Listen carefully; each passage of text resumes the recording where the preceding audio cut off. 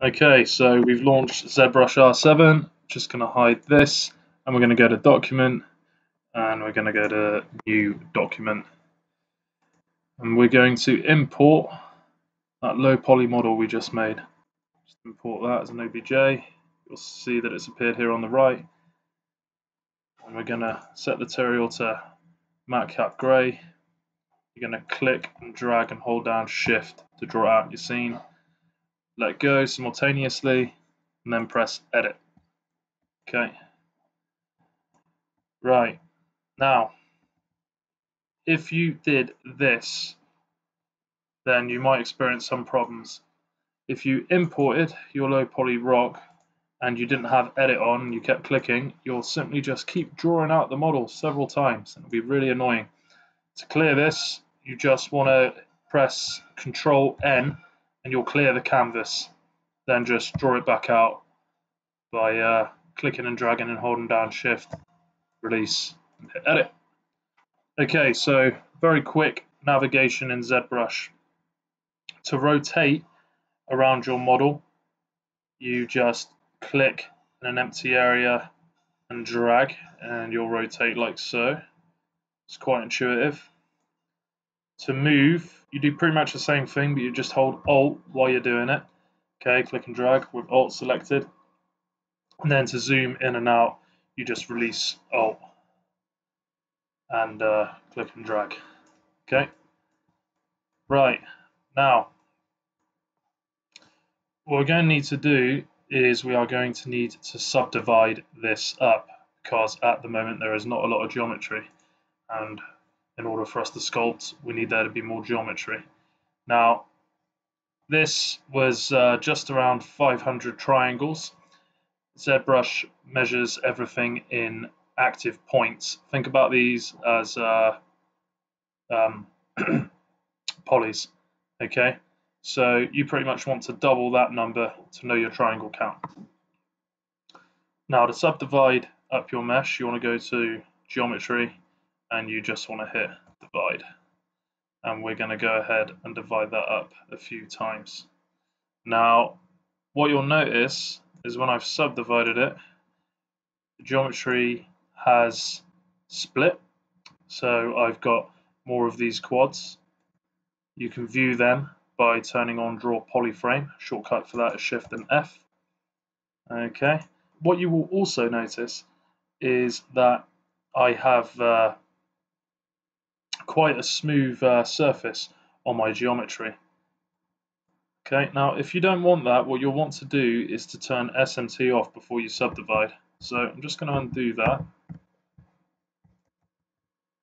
And I'm going to turn off SMT. That way I keep my sharp edges when I subdivide. Okay, so I'm going to go ahead and subdivide this mesh up. So shortcut for subdivision is Control D. So I'm just going to do that. And it's at 251,000. Do you know what? I'm going to subdivide it again and go all the way up to 1 million. Okay, but I don't need more active points than that. If I draw on my polyframe, you'll now see that I have lots and lots of geometry there to work with. Okay, so let's go through some sculpting tools. All right, the main tool we are going to use is the Claybuildup Brush. So over here on the top left, you'll see your brushes, and the shortcut to enter any brush is B. Okay, and you'll see an array of these brushes available to you. The brush we're going to use is Claybuildup, just here. So the shortcut for that is BCB. Think of it as an acronym: Brush Claybuildup. Okay. Now you'll notice that if you start sculpting along your model, the surface will change. If you hold down Alt when you sculpt, rather than extruding the surface, you will actually work into your mesh instead. Okay, I'm just going to undo that with Control Z. Also, if you hold down Shift, you can smooth out the surface of your mesh. For this tutorial, we're not going to use many other brushes other than Claybuildup. We might use a few later on, but we'll address that when we come to it. Most of our work will be done with Claybuildup. Okay, so I'm going to time lapse this part of the tutorial now. What I'm mostly going to do is use circular strokes to complete my workflow. I'm also going to make sure that I've got my rock references on the same screen so I can see what I'm doing at the same time. That's always advisable. And yeah, I'll time lapse this bit and we'll see how it goes.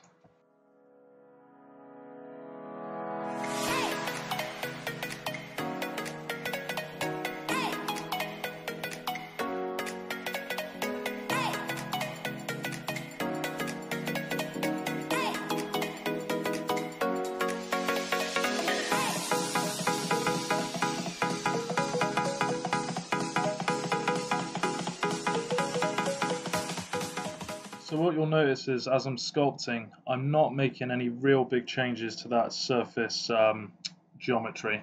So there's no big changes to the shape.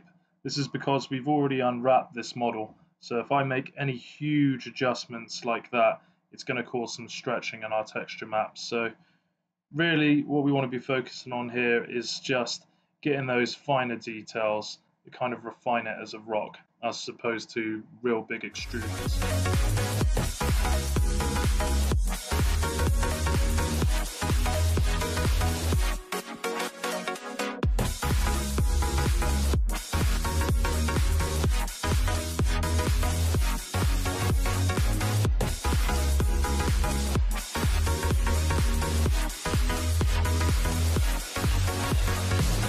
Okay, so once you've got your rock to a stage that you're happy with, you're going to be ready to export out these details as a normal map.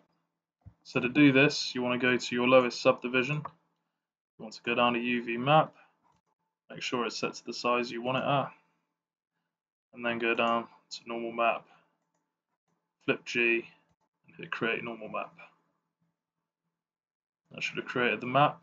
You then want to clone it, and then go to texture and hit flip V.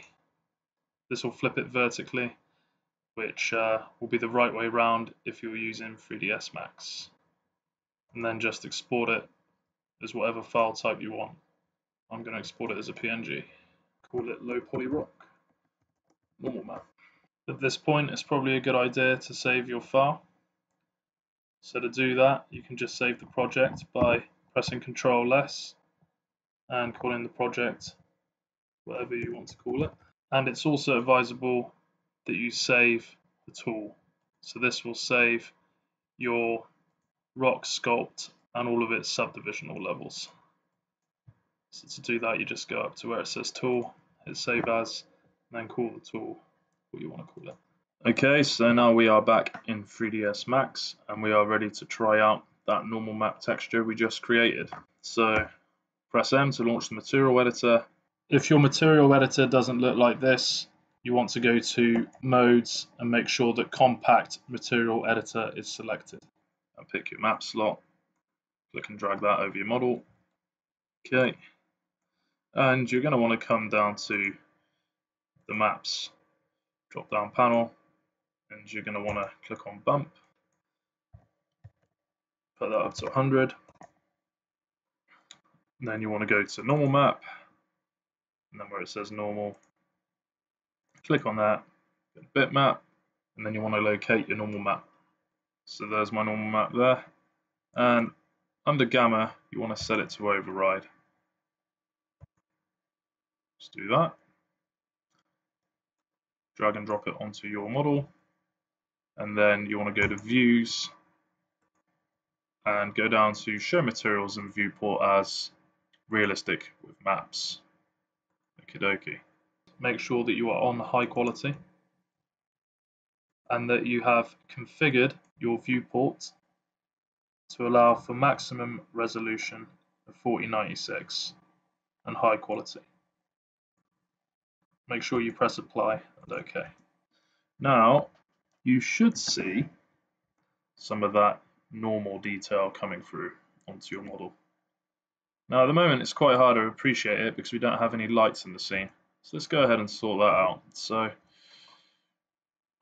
I just go on to create panel and I go to lights, get a standard, it's going to drop a skylight there in the scene. Doesn't really matter which way up it is. Make sure it's on cast shadows. I'm going to put this to 0.5 and I'm going to give it an ever so slight blue tint, ever so slight, just off white. Okay, I'm going to do that. Alright. Then I'm going to put in a target spotlight as well, and I'm just going to cast that over the rock. Going to angle that off to the side a bit, make it a little more interesting. Okay, let's just go under the parameters of this. Cast shadows, go down to intensity. I might keep that on 1 for now. And this I'm going to give a little bit more of a yellow tint. So this is kind of like the sun. Ever so slightly. Excellent. Alright, I'm going to hide those lights. So if you ever want to hide the lights, really easy way to do it is just go over to the display panel and tick lights. Okay. Now it's always advisable to give yourself a bit of a ground surface, that way you can see how the shadows are being cast. So I'm gonna, under the create panel again, just go down to plane and I'm gonna click and drag that out. Don't want it to have any segments, and I'm just going to change the color of that plane. Alright, now let's have a look at our work. Okay, so not bad, got some reasonable results there. So there's some little bits of work I could still do to this normal map. I could put in some finer detail in places, maybe some cracks and whatnot, but we can do all that on the next step. Okay, so the next thing we need to do is to start creating some color map detail.